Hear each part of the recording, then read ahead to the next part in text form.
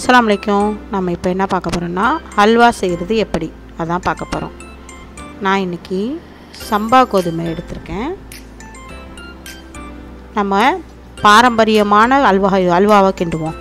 ஏன்னா இப்போல்லாம் அல்வா கிண்டுறது நமக்கு அவ்வளோ டேஸ்ட்டாக இருக்காது. கடையில் எப்படி கிண்டுவாங்களோ அதே மாதிரி ஹல்வா நம்ம வீட்டில் செஞ்சு பார்ப்போம். இப்போ நான் சம்பா கோதுமை ஒரு 3/4 கிலோ, அதாவது 3 சுண்டு எடுத்து 7 மணி நேரத்துக்கு முன்னாடியே ஊற வச்சுட்டேன். இதை பாருங்கள், நல்லா ஊறி இருக்கு. இப்போ இதை நம்ம ஒரு மிக்ஸி ஜாரில் போட்டு அரைச்சி பால் எடுக்க போகிறோம். இப்போ பால் எடுத்துகிட்டு வந்துடுவோம். மிக்ஸி இருக்குது.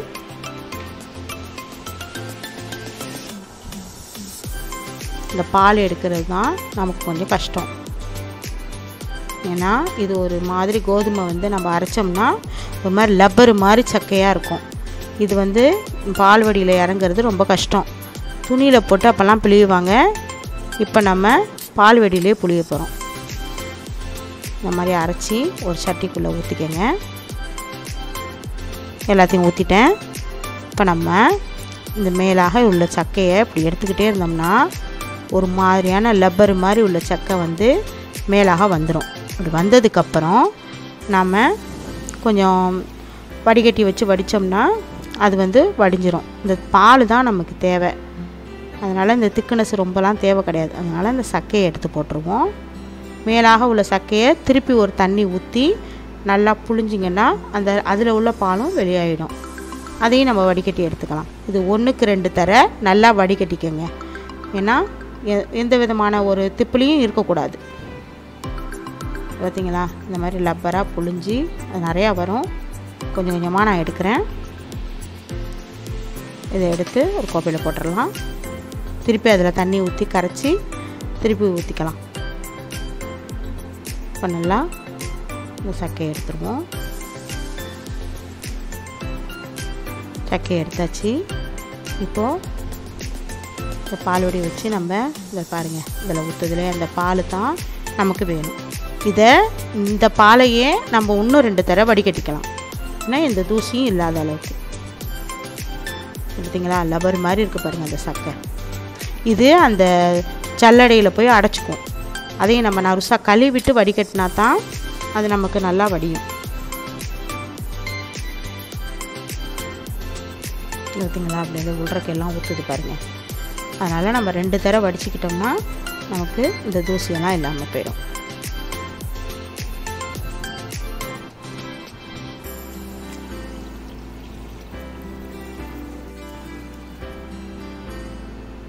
உடைஞ்சிருச்சு. இப்போ நல்லா வடித்து எடுத்துக்கிட்டோம். பாருங்கள், இந்த எண்ணத்தில் நம்ம வச்சுட்டோம். இது இப்போ நம்ம என்ன பண்ண போகிறோம்னா 7 மணி நேரம் அப்படியே புளிக்க வைக்க போகிறோம். இது அப்படியே இருக்கட்டும். மூடி வச்சாச்சு. 7 மணி நேரம் ஆயிடுச்சு. நான் இப்போது இது அல்வாக்கின்றதுக்காக ஒரு லெமனு, ஜாதிக்காய் ஒரு சிறிதளவு, ஃபுட் கலர் அதாவது அல்வா பவுடர் அதை எடுத்திருக்கேன். இதை பார்த்திங்களா, நம்ம 7 மணி நேரம் வச்சுருந்தோம். இந்த அடியில் அப்படியே ஃபுல்லாக அது மாவு இறங்கிருச்சு. மேலே தண்ணி தான் தெளிவாக இருக்குது. இப்போ நம்ம ஒரு சட்டியில் ஜீனி எடுத்துக்குவோம். நம்ம இதால் தான் நான் 3 கிளாஸு கோதுமை மாவு ஊற வச்சேன். இந்த பாலும் இந்த 3 கவலை அளவு இருக்கும். இப்போ நம்ம 1க்கு 2 அளவு அப்படிங்கிற மாதிரி ஜீனி நம்ம எடுத்துக்க போகிறோம். ஒரு டம்ளர் பாலுக்கு 2 கவலை சீனி. இப்போ நம்ம 6 டம்ளர் சீனி எடுத்துக்க போகிறோம்.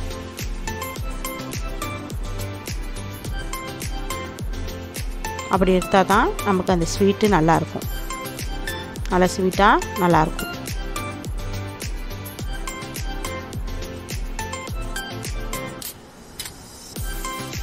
அதை எடுத்துக்கோங்க.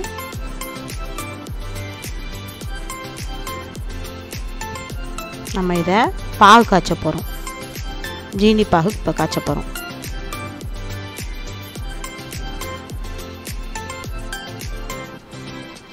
இப்போ நம்ம ஜீனி எடுத்தாச்சு. இதுக்கப்புறம் நம்ம அதில் தண்ணி இருக்குது பார்த்தீங்களா, மாவுலேருந்து தண்ணி மேலாக நிற்கிது பாருங்கள். அந்த தண்ணியை கீழே கொட்டிடக்கூடாது. இந்த பாகு தான் அதில் தான் நம்ம காய்ச்ச போகிறோம். இந்த பாகு சீனி பாகு வந்து அந்த தண்ணியை ஊற்றி தான் காய்ச்ச போகிறோம். இந்த தண்ணியை நம்ம வெளியில் வேஸ்ட் பண்ணிடக்கூடாது. இதில் தான் அந்த புளிப்பு சத்தெல்லாம் இறங்கியிருக்கும். அல்வாக்கு புளிப்பு டேஸ்ட்டும் இருக்கணும். பாருங்கள், நம்ம கிச்சனுக்கு போயிடலாம். ஸ்டவ் ஆன் பண்ணி நம்ம பாகு காய்ச்ச ரெடி ஆகிடலாம். பாகு காய்ச்ச கொஞ்சம் டைம் எடுக்கும். நல்லா கொதி வந்தோடனே காட்டுறேன்.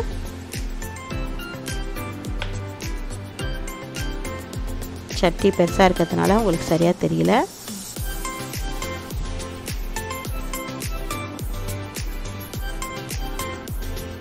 இப்போ தெளிவாக இருக்குது. நம்ம துடுப்பு எடுத்துக்கிண்டலாம். இப்போ எனக்கு தோசை திருப்பி தான் வசதியாக இருக்குது. அதனால் நல்லா பரவலான ஒரு தோசை திருப்பி எடுத்து இப்போ நம்ம அதை கிண்டிக்கலாம். நல்லா அப்படி கிண்டி விட்டுட்டே இருக்கணும். இது நல்லா கொதி வரட்டும். கொதி வந்து நல்லா கம்பினார் பதத்தில் பாகு ஆகணும். இப்போ நல்லா கொதி வந்துருச்சு.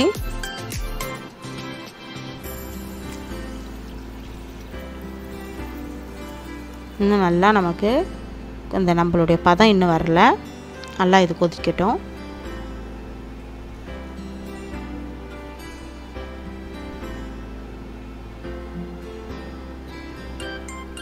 இப்போ பார்த்தீங்களா எவ்வளோ சுண்டி வந்திருக்கு பாருங்கள்.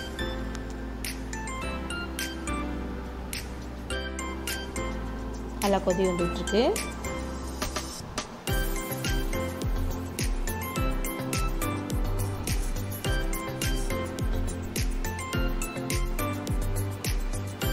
இப்போ நம்ம இந்த மாவை நல்லா ஒரு டீஸ்பூன் போட்டு கிண்டி வச்சுக்கலாம். ஏன்னா அடியில் நல்லா இறங்கியிருக்கும். நல்லா கிண்டி வச்சுக்கலாம், ரெடி பண்ணி வச்சுக்கலாம். நல்லா கொதிக்குது. கம்பி நார் பதம் வந்துருச்சாண்டு நம்ம இந்த விரலில் எடுத்து பார்த்தாலே தெரியும். ரொம்ப கம்பி நார் வரணுன்னு அவசியம் இல்லை. ஒரு கம்பி நார் பதம் வந்தாலே நமக்கு போதுமானது.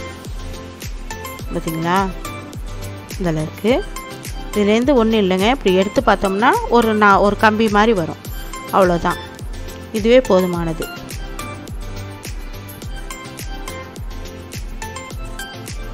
இந்த ஸ்டேஜில் தான் நம்ம என்ன பண்ணுவோம், ஒரு 2 டீஸ்பூன் பசு நெய் ஊற்றிக்கலாம். ஏன்னா இது நல்லா வாடை கொடுக்கும் அப்படிங்கிறதுக்காக தான். நல்லா வாசனையாக நல்லாயிருக்கும். இப்போ இந்த மாவை, இந்த பால் எடுத்தோம் இல்லையா, அதை நம்ம அதில் ஊற்றிக்கலாம். ஊற்றி நல்லா இப்போ தான் நல்லா கை விடாமல் கிண்டணும். இப்படி கிண்டிக்கிட்டே இருங்க. நம்ம எதுவும் இந்த மாவு பால் ஒட்டி இருக்குன்னு சொல்லி தண்ணியெல்லாம் ஊற்றி அதில் கழுவி ஊற்றிட வேண்டாம். அப்படி ஊற்றிட்டா நமக்கு சரியாக வராது. நம்ம சும்மா அந்த கையை வச்சு அப்படியே விரலை அப்படி வச்சு வலிச்சு விட்டு அப்படியே ஊற்றி விடுங்க. அது மட்டும் போதும். தண்ணி எதுவும் ஊற்றிட வேண்டாம். அவ்வளோதான், முடிஞ்சிச்சு. இப்போ நல்லா கை விடாமல் கிண்டிக்கிட்டே இருங்க. இடைக்கிட ஒவ்வொரு கப்பு நெய் ஊற்றிக்கிட்டே இருக்கணும். நம்ம எந்த அளவுக்கு நெய் ஊற்றினானா ரொம்ப உடனே எல்லா நெய்யையும் ஊற்றிடக்கூடாது. ஒவ்வொரு கப்பும் ஒவ்வொரு ஸ்டேஜில் ஊற்றணும். நல்லா கொதி வந்துருச்சு. பாருங்கள், இப்படி சேஞ்ச் ஆகிட்டே இருக்குது பாருங்கள் கலரு. நல்லா திக்னஸ் கொடுத்துருச்சு.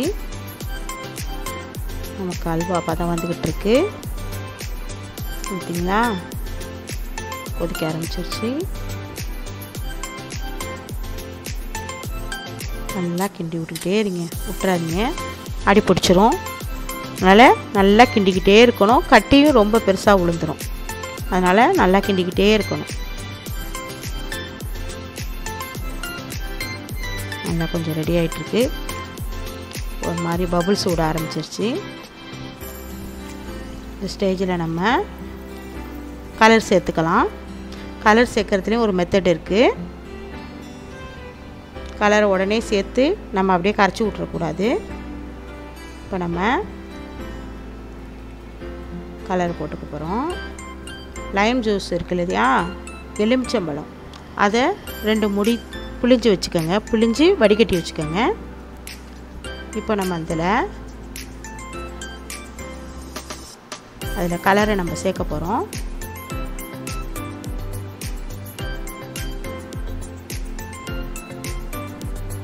ரெடி ஆயிடுச்சு.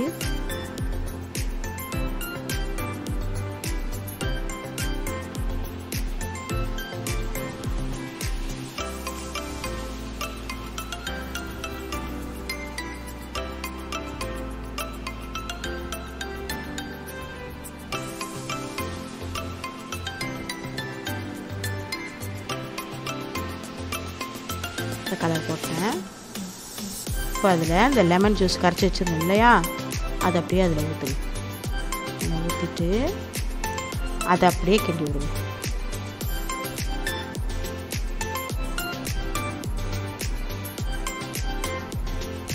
ஃபுல்லாக எங்கே பார்த்தாலும் பரவும். கலர் வேறு மாதிரி சேஞ்சும் ஆகாது, இதே கலரில் இருக்கும். நல்லா கிண்டிக்கிட்டே இருங்க.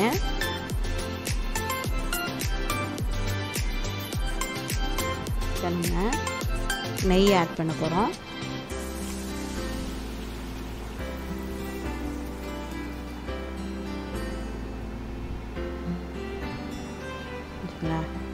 நெய்யை ஊற்றி விடுங்க. நல்லா தாராளமாகவே ஊற்றி விடுங்க.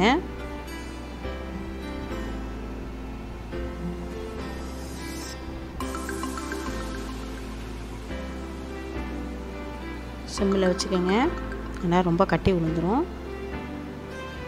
நல்லா அப்படி கை விடாமல் கிண்டிக்கிட்டே இருங்க.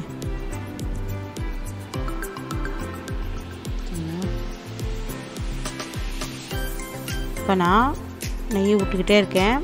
இதே மாதிரி நிறையா தடவை நான் நிப்பாட்டி நெய் விட்டுக்கிட்டே இருந்தேன். ஏன்னா ரொம்ப வீடியோ எடுக்க முடியல. என்னென்னா நான் அல்வா கிண்டிகிட்டு இருக்கிறதுனால அதில் தான் கவனம் இருக்குமே தவிர வீடியோ கொஞ்சம் கஷ்டமாக இருந்தது. அதனால் நான் கொஞ்சம் தான் காட்டுறேன். ஏன்னா ரொம்ப நேரமும் எடுக்கும் அப்படிங்கிறதுக்காக கொஞ்சம் தான் நான் காட்டுறேன். நெய் போட்டிருக்கேன், நிறையா போட்டுக்கோங்க. நல்லா அப்படி கிண்டிக்கிட்டே இருங்க. இடைக்கிட நெய் அப்படியே அந்த நெய் வந்து அந்த அல்வா குடிச்சிக்கிட்டே இருக்கும். நம்ம குடிக்க நெய் ஊற்றிக்கிட்டே தான் இருக்கணும். அதுக்கு பிற்பாடு அதை எல்லாத்தையுமே வெளியில் எடுத்துரும். அது வரையும் நம்ம கிண்டிகிட்டு இருக்கணும். அல்வா வந்து நல்லா காற்று, நம்ம கிண்டும் போது காற்று மாதிரி வரணும், கஷ்டமாக இருக்கக்கூடாது. அப்போ தான் அல்வா ரெடி ஆகிடுச்சின்னு அர்த்தம். அப்படி கிண்டிக்கிட்டே இருக்கணும்.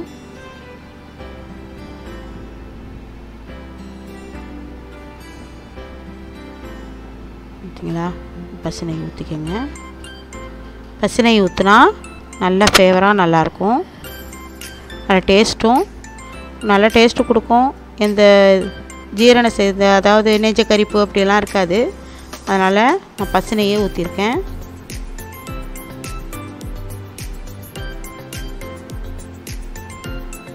நல்லா கிண்டிக்கிட்டே இருக்கேன்.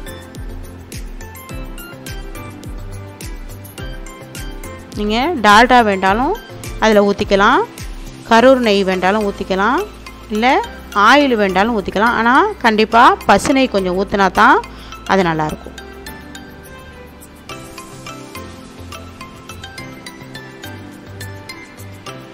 கொஞ்சம் நல்லா காற்று மாதிரி வருது பார்த்திங்களா, எல்லாம் சேர்ந்து. அதான் எண்ணெய் லேசாக கக்க ஆரம்பிச்சிருக்கு. இப்போது நம்ம இந்த ஜாதிக்காவை அதில் போட்டுக்கலாம்.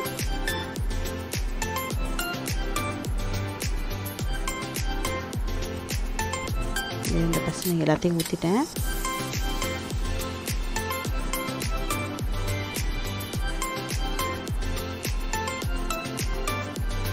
நான் இன்றைக்கி 1/2 கிலோ நெய் எடுத்திருக்கேன். டால்டா ஒரு 200 கிராம் எடுத்திருக்கேன். நான் 200 கிராம் டால்டா செல்லலை, அதில் பாதி தான் போட்டேன். அதுவே போதுமானது.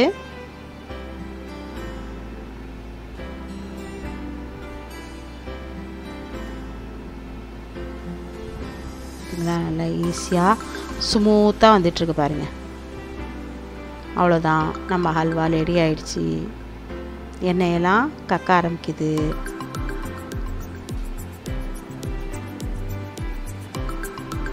சூப்பரான ஹல்வா ரெடி ஆயிடுச்சு. இப்போ இதை நம்ம ஒரு பிளேட்டுக்கு மாற்றிட வேண்டியது தான். நமக்கு இப்போது 3/4 கிலோ தான் நம்ம அந்த கோதுமை மாவு எடுத்தோம். நமக்கு இப்போ 4 கிலோ ஹல்வா கிடச்சி போச்சு.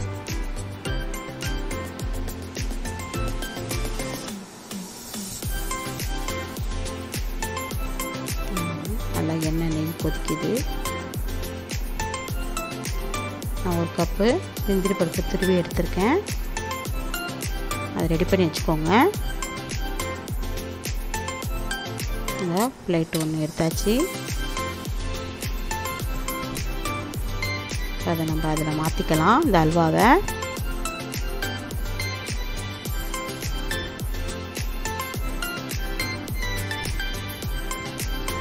பாருங்கள், இப்படி கொட்டும் போது எல்லாமே அப்படியே வந்து அவ்வளோதான். நம்ம அதை சூடாக அதில் நல்லா நம்ம அழகாக இது பண்ணிடலாம். மேஷ் பண்ணோம்னா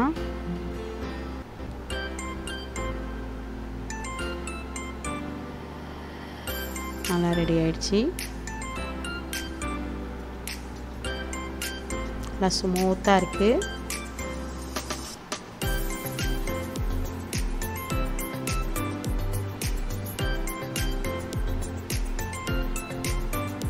இப்போ நம்ம முந்திரி பருப்பை அதில் தூவிடலாம். சமமாக சரி பண்ணியாச்சு. மினுமினுண்டு எவ்வளோ அழகாக இருக்குது பாருங்கள் அல்வா. நீங்களும் வீட்டில் செஞ்சு பாருங்கள். வீட்டில் செஞ்சு பார்த்துட்டு லைக் பண்ணுங்கள், ஷேர் பண்ணுங்கள், கமெண்ட் பண்ணுங்கள், சப்ஸ்கிரைப் பண்ணுங்கள். நிறைய பேர் சப்ஸ்கிரைப் பண்ணாமல் பார்க்குறீங்க. கண்டிப்பாக சப்ஸ்கிரைப் பண்ணிவிட்டு பாருங்கள். பெல் ஐக்கானையும் கிளிக் பண்ணுங்கள். இதை வீட்டில் செஞ்சு பார்த்துட்டு கண்டிப்பாக கமெண்டில் சொல்கிறீங்க. இப்போ நம்ம முந்திரி பருப்பு அதில் தூவிடலாம்.